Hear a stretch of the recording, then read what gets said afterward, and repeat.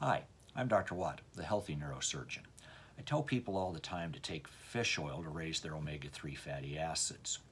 One of the two major fatty acids in your fish oil is docosahexaenoic acid. Now that decreases inflammation in your brain by shutting off an enzyme called COX-2, just like Celebrex does. But more importantly, it actually turns on the production of brain-derived neurotrophic factor. This BDNF increases the formation of new intraneuronal connections and actually causes the formation of new neurons. A study was done in which 485 people, average age is 70, all with mild memory problems, were randomized to either DHA or placebo. In 6 months, the DHA group had cut their errors on a test of mental function and memory in half, the equivalent of being 3 years younger.